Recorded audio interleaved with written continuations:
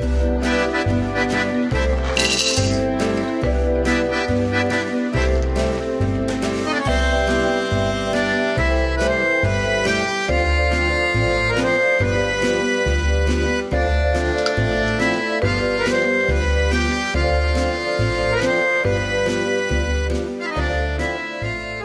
folks, I'm Tom Vasel. Welcome to Board Game Breakfast. Hey, this Board Game Breakfast is sponsored by Pandasauros Games. They got a lot of great games coming out, but I want to speak specifically, they have Pastale coming out. This is a pretty neat game. It's a tile laying game, but there's a lot of these games where you put the tiles down. This one you're putting them on top of each other, so definitely check that out, and thanks to them for sponsoring this video. All right, Dice Tower Con is a week away, and I'm here in Korea. I need to get going. Well, okay, forget all that for now.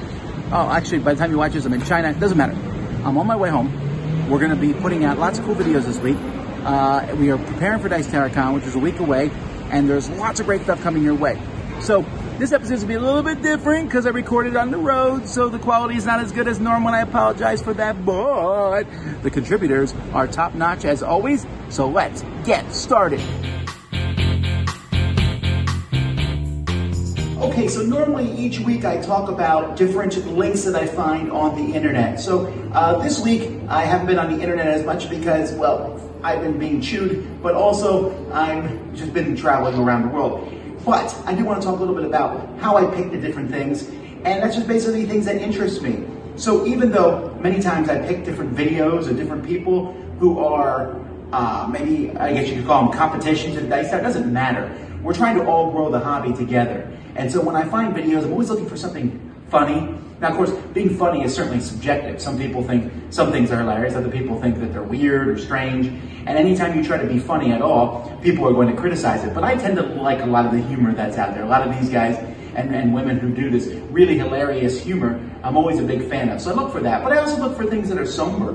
You know, I might see a geek list of somebody who passed away, and I find that to be interesting, but something that makes me think. So I really would love to find more of this stuff. If you guys send me links, I really appreciate it. A geek list, a thread, a blog post, review, whatever it is. Doesn't matter if the person is Dice Tower or not Dice Tower. I want to promote this sort of thing. So come back next week and I'll have more interesting things that I find on the internet. If you find something, send it to tom@dicetower.com.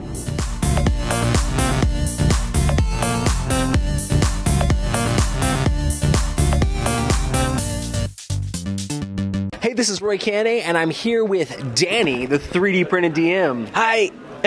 I've talked about his channel on the show several times before, but I just wanted to get a chance to meet up with you here at Origins and talk about like your experience with 3D printing and how easy it is. I know you do a lot of the printing out of D&D models and stuff like that as well. So tell us a little bit about what you do. Sure. So my channel is focused on talking about and teaching people how to 3D print. I'm very much not a techie person, so it's geared towards the person who is new and beginning. There's a lot more technical channels out there, but mine is focused on just the everyday person who wants to print stuff for... I play mostly RPGs, but it's for anybody, whether it's wargaming or board games in general. Yeah, I think it's really cool because, like, one of the main reasons I started making these videos is because I watched your stuff, I did some stuff, I was like, man, the Dice Tower in, like, board games needs representation for, like, 3D printing, and there's so many cool things you can 3D print for board games, and then watching your stuff was like, I feel like I could, like, make some 3D printed things as well. Thanks for that, Roy. Definitely. So I think there's so much free stuff available online, and there's so many options, paid options too, both for RPGs, board games. If you go to this website called Thingiverse that you can go check out, and you can pretty much type in, you know, your favorite board game and see what people have made, all sorts of inserts and markers and stuff. And we're in a very different place than we were like 5 years ago when 3D printing was just really starting to get big, and it's a really great time. It's an amazing time to have a 3D printer for a board gamer. That's one of the things like I keep like hyping on the show is like, oh man, the more people that get into 3D printing, the more people that will be designing 3D prints, and the more things for all these different board games we'll have to print out. Thanks everybody for joining us on this Printed Pieces segment, and we'll see you guys on the next one.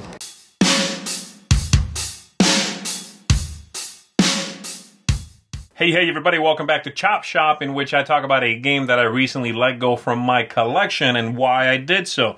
And today I am talking about Battle Lore First Edition. It didn't used to be called that, it was just called Battle Lore back in my day.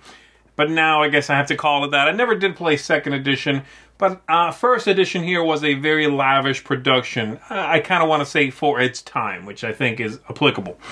The reason I'm letting this one go, there are a few reasons for it. It never gets played, for one thing. It is kind of a bear to set up, with all the little figures holding their little flags and setting up the map and everything. It's very close and similar to Memoir 44 in style. But the main reason I'm letting it go is because there are now several games in my collection which are 2-player only, confrontation, miniatures games that simply kind of blow this one away for me. And I'm thinking here about Rum and Bones, second edition, or second, what do they call it? Second Tide, right? Rum and Bones, Second Tide. And then newest one would be Claustrophobia. The new Claustrophobia game is a similar thing to this, but mechanically I really enjoy that. It's more robust. I like the theme, the dark, demonic sort of vibe to it, way more than this. And so Battlelore just isn't going to hit the table for me anymore. I don't see it competing with those games that, everything else being equal, I just like the theme more. I just like the pirate monsters and the evil demonic things fighting paladins and all that. So there you go. That is Battlelore First Edition. Still, a very impressive production from Days of Wonder. I hope they continue to make productions like this one, and I am always looking forward to what they've got coming out. But for right now, I hope somebody else is going to enjoy this one. And that's it for me, everybody. I'm Z Garcia. Enjoy the rest of your breakfast.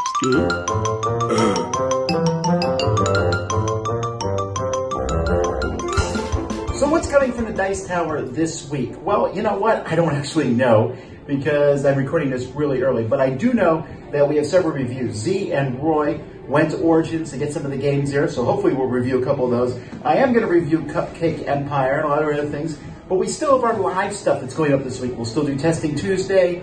We still have live board game breakfast on Thursday. We are gearing up, of course, for Dice Tower Con, and so that's coming up next week. But there will be lots of videos and things coming out this week, and the Dice Tower podcast. So check all that out. Also, of course, with all the podcasts of Dice Tower Network at dicetowernetwork.com.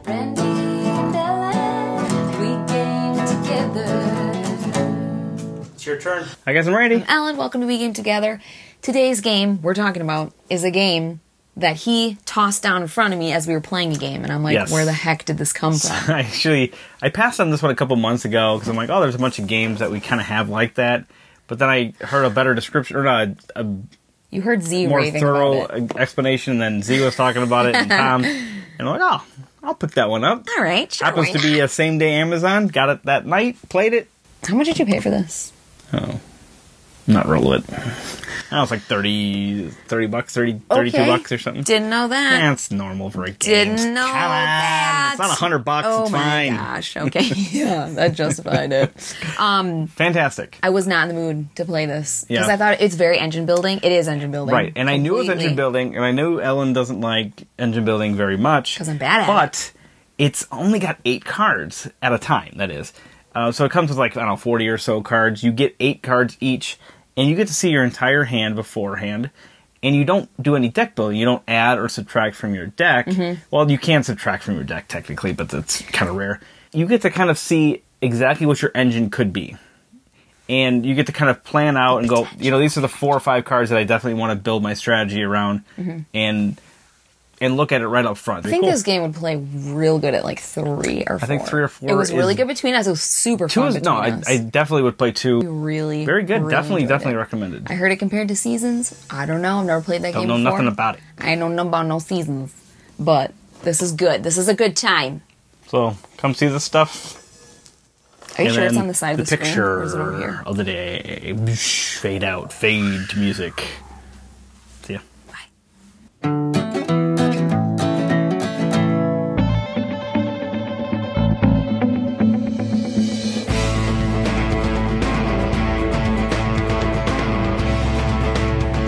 Hey folks, welcome back to another board game breakfast.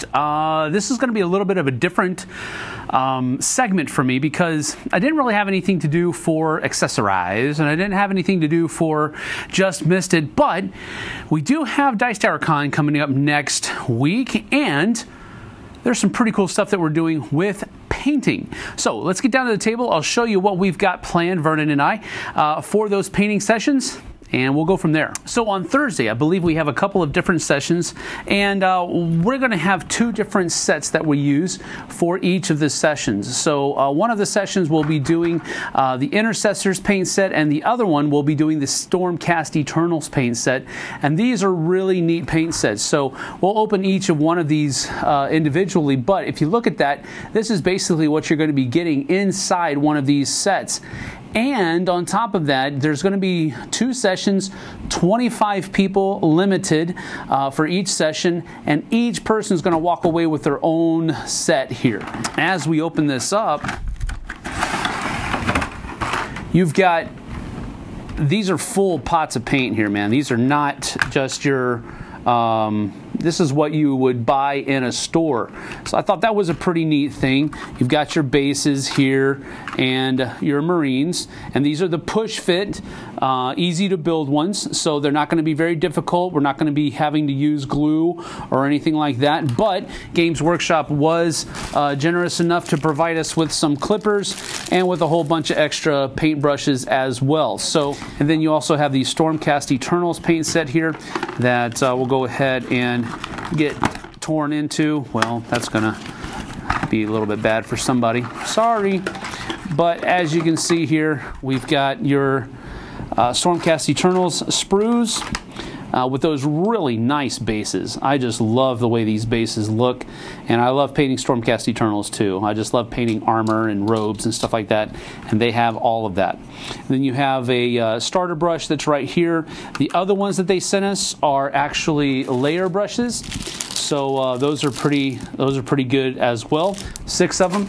And then, of course, you have all of the different paints that come in here for that. You got Retributor Armor, you've got Cantor Blue, Abaddon Black, got some Reikland Flesh Shade for making the robes look a little bit battle worn. So again, these are great painting sets, and just really cool. Really looking forward to this. And of course, as you can see, a whole bunch of other stuff, a whole bunch of clippers, whole bunch of layer brushes. So again, this is going to be a great time. So that's about that for everything that you can expect from the paint and take shops or workshops that we're going to be doing at Dice Tower Con. Like I said before, there's going to be 2 sessions. I believe they're both on Thursday for Dice Tower Con, and then one of them is going to be using the Stormcast Eternals box. The other one's going to be using the Space Marine Intercessors box, and you'll be able to take one complete box home with you. There's only 25 in the first and 25 in the second. I do know that you have to sign up ahead of time at the registration desk, I want to say, something to that effect, but there is going to be a sign-up list, and there's also going to be a wait list for both of those sessions as well, so that if some of the people that signed up originally, if the first 25, if they don't show up, you'll be able to slip in there on that waiting list. But that's that for the painting sessions workshops, paint and take workshops sponsored by Games Workshop at Dice Tower Con. Hope to see you there on the flip side.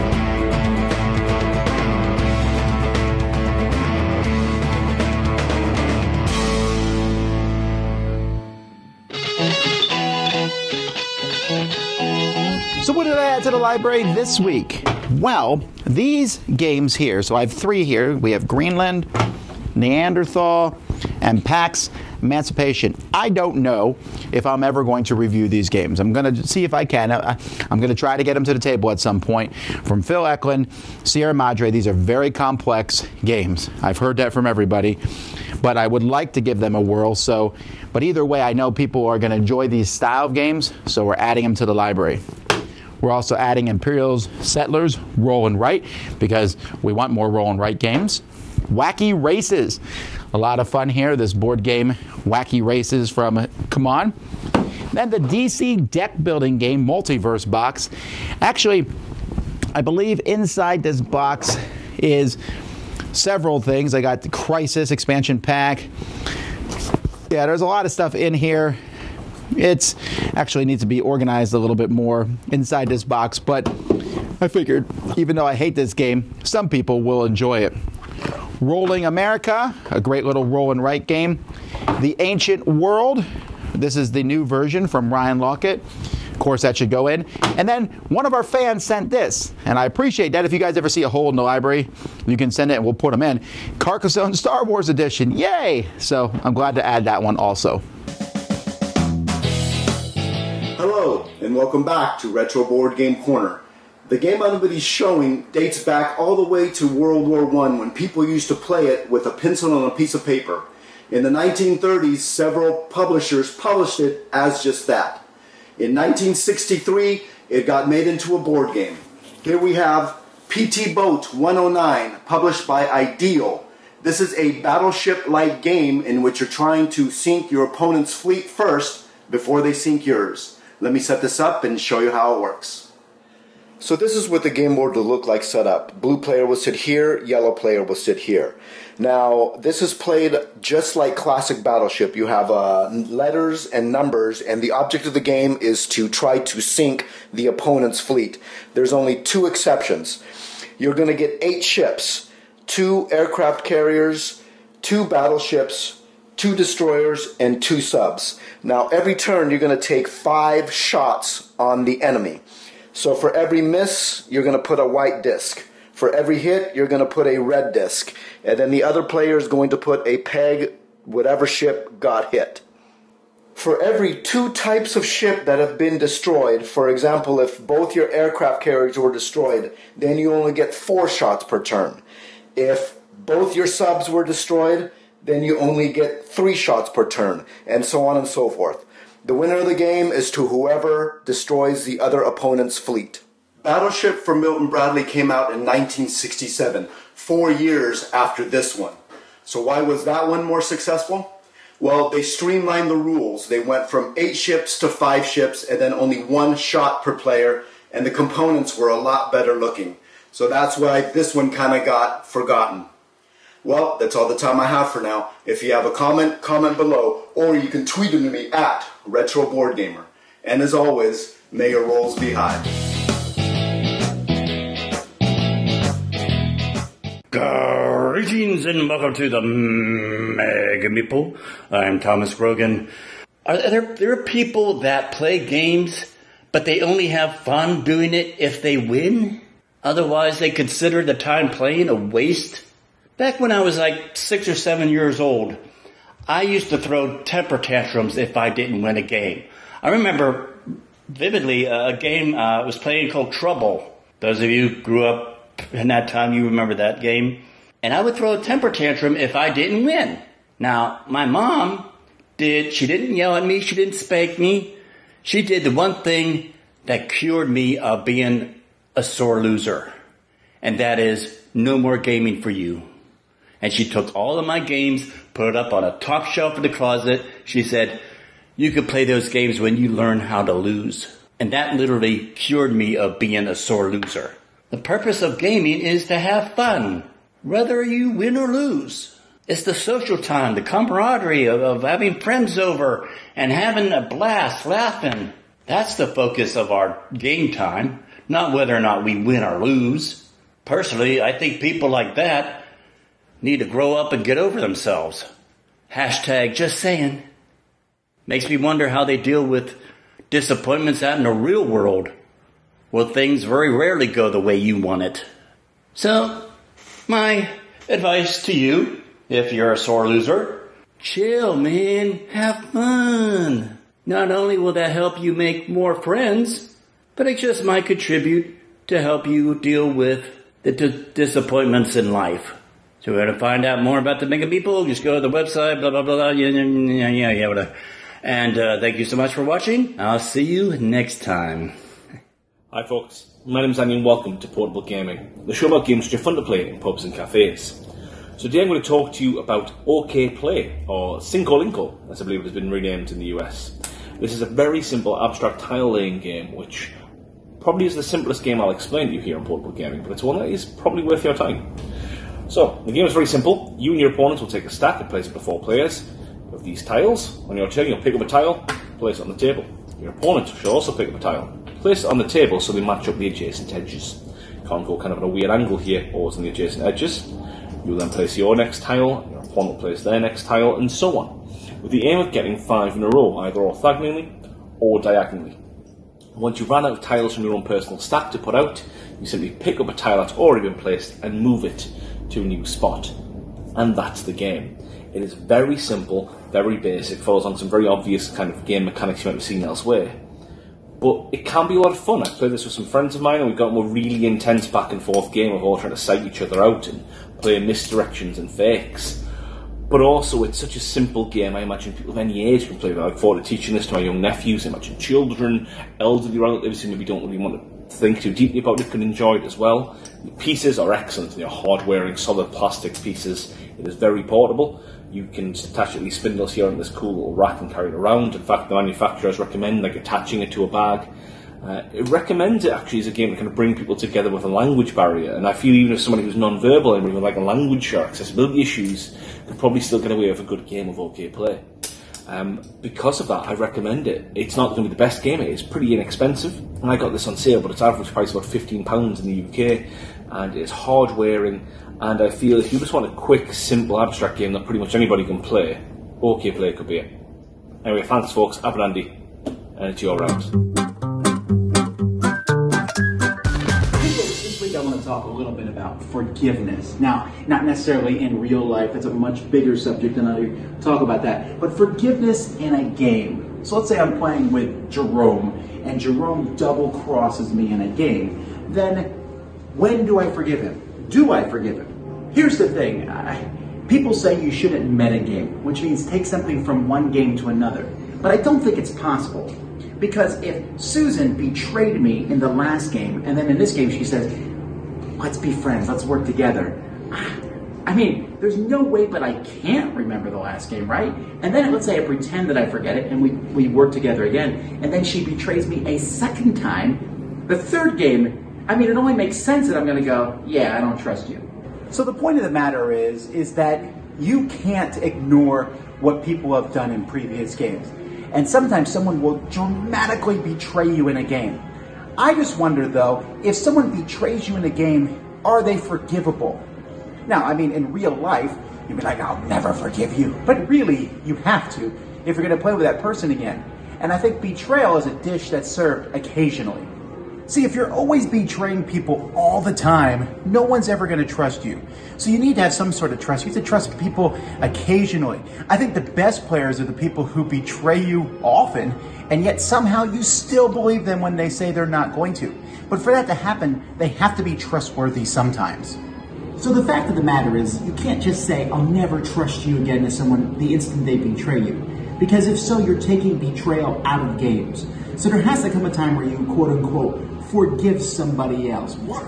So the fact of the matter, though, is sometimes is there a point where you can't forgive someone? Again, talking about a game. Like, oh, they betrayed me too many times, or they really backstabbed me in the game. And that happens in diplomacy and other games. My question is, when is someone beyond forgiveness in gaming? For me, not very often, because usually they'll betray me and then the next week I'll forget. That's what I think this week anyway. On today's episode of Charlie's Quick Review, we're going to be looking at Dominion, made by Donald X Vaccinated. It's a really fun game. Charlie, gaming's what he do. It's time for his favorite segment, Charlie's Quick Review. Yeah. The point of this game is to try to get the most victory points at the end of the game. This game is so much fun as far as combo building that you forget to go for these, and I actually just have more fun building an amazing combo deck. I kind of lose all the time. Suck at this game! Super fun! The way a game works, you get ABC, action, buy, clean up. So A, you can play an action card down here, do whatever it says there. B, you can buy, so like if I want to buy this card, it costs 5 coins, see on the bottom, or I can actually buy more coins, higher value coins, or I can buy victory points, which gives me the goal of winning, but it also clogs up my deck because they don't work in combos. C is cleanup. What I do is I take all my cards, I put them in a box, and I throw it away. This game has some excellent artwork. It's got really good card design, really cool artwork, and you have really good...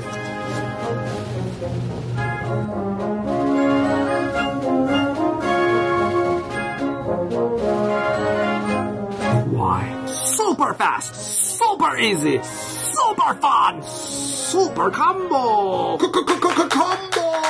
and you can set up some really neat combos. As far as combo building, Play a card, play a card, play a card, do this, do this. Look what I just pulled off this screen. super combos, definitely. Best game. Play a card, play a card, play a card, play a card, play a card, play a card, play a card, play a card, play a card, play a card, play a card, play a card, do this, do this, do this, do this, do this, do this. Look what I just pulled off.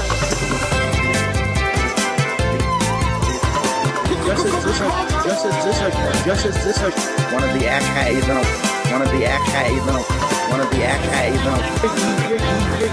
that might make you feel good because you have lots of point cards, but it's in reality going to help you not at all during the game. In your face nastiness. I've played with, there's several decks that have interactive, and I've played with all of them in one game, and it's just evil game. It's basically just a big box of cards, but there's a ton of cards, and it's an amazing, simple game. If you haven't tried this out, if you haven't played it yet, you should. Do this, do this, do this, do this, do this, do this. Look what I just pulled off. So who would I recommend this game for? In short, I recommend this pretty much to everybody. Best game of 2008, easily. Thanks for joining us today. For more video reviews, check out the website at youtube.com/Charlie's Quick Reviews. I'm a big fan of Magic the Gathering because, you know, I'm cool like that. But I like Commander. That's my favourite thing. But I think one thing that I've really realised about myself is that more...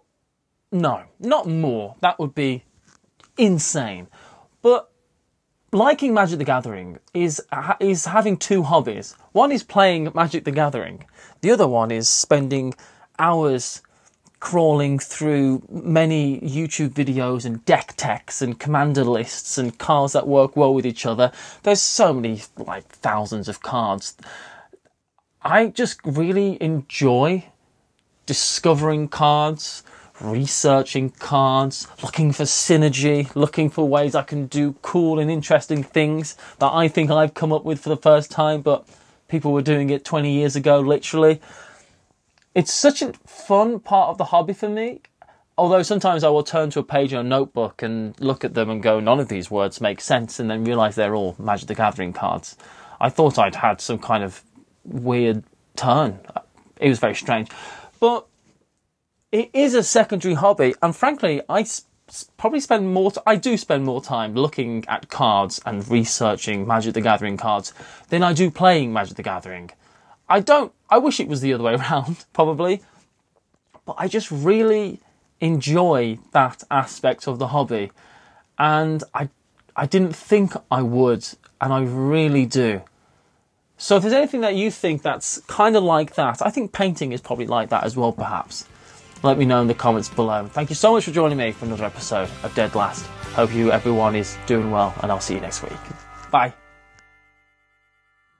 So that's it for this week's Board Game Breakfast. Next week, I'll be back in town, and we're getting ready for Dice Tower Con. Lots of exciting things coming. Lots of exciting things coming this summer. I appreciate everyone that I saw as I traveled. I appreciate all those who watch, and especially, I appreciate the contributors who take time to do each week a great segment on this show. Until next time, I'm Tom Vasel, and you've been watching Board Game Breakfast on the Dice Tower. Thanks for watching Board Game Breakfast. Tune in each week for your daily dose of gaming goodness with Tom Vasel and all the gang. Until next time, I'm Eric Summerer, and you've been watching Board Game Breakfast, a Dice Tower production, sponsored by Cool Stuff Inc., an amazing place to buy board games. Cool stuff, in stock, at CoolStuffInc.com.